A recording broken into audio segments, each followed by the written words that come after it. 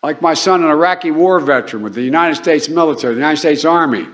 What in the hell are you talking about? Wait, what?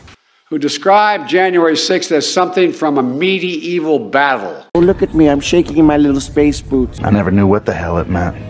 From a medieval battle. From a medieval battle. Oh, you're crazy. Am I? Or am I so sane that you just blew your mind? And what you did was truly consequential. Not a joke.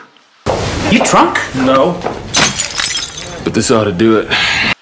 If I can halt for a second and just say to you... Oh, look at me, I'm shaking in my little space boots. No, I don't read Sanskrit. The impact, what happened on July the 6th... On July the 6th had international repercussions beyond what I think any of you can fully understand. You drunk? No. But this ought to do it.